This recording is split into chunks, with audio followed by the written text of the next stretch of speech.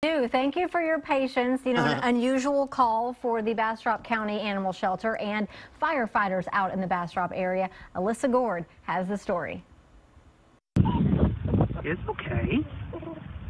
It's okay. It was an unusual call for the Bastrop County Animal Shelter. A puppy somehow got her head stuck in a car wheel. They probably got into a little mischief and put his head where it probably shouldn't have gone. We tried and couldn't get the puppy out, so I eventually called the fire department. We were both curious how a puppy got his head stuck in a tire rim. They tried oil, jaws of life, but nothing seemed to work. My coworker Violet, she thought, well, when a puppy sits down, it kind of gets scrunched up.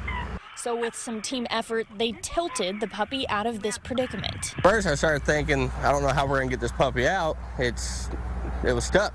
But it stayed there overnight. I mean, they are about 8 weeks or a little over 8 weeks old. So, you know, you can run a dehydration, and it was in a shed outside of the house. So it could have been a pretty bad situation.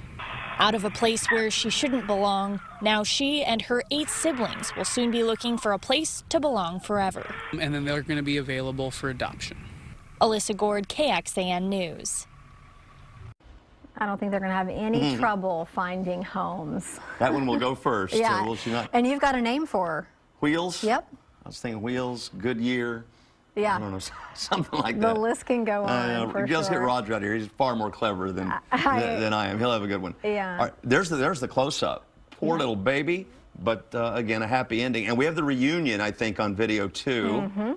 With baby and mom. There we go. Getting lots of kisses. And how many puppies in the litter are available there for adoption? I'm not sure, but it was a big litter. Big bunch, right? Yeah. Yeah. They'll all be spayed and neutered and ready to go at the Bastrop Animal Shelter. They always welcome any help they can get over there, too. You and I were there for Clear the Shelters. That's right. It's a great place and a lot of people with good hearts there. So, cute story and a happy ending out of Bastrop County tonight. Stick with us. Sports is next.